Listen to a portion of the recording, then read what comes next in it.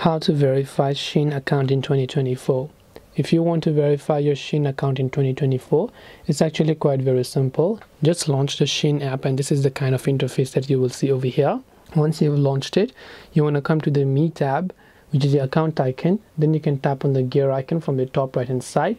Then from here you'll find an option that says Manage My Account. So you can tap on Manage My Account button there. And from there you can just go to this option called email address, and here it says unverified, so obviously you can tap on verify button. Now it will send a verification code or a confirmation link to your email, so we're going to just go ahead and check whether or not we have received any sort of email.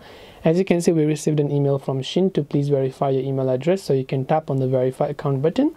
And as soon as we've done that, our account will get successfully verified. And now if we come back to this page, you'll be able to see that our account has been successfully verified.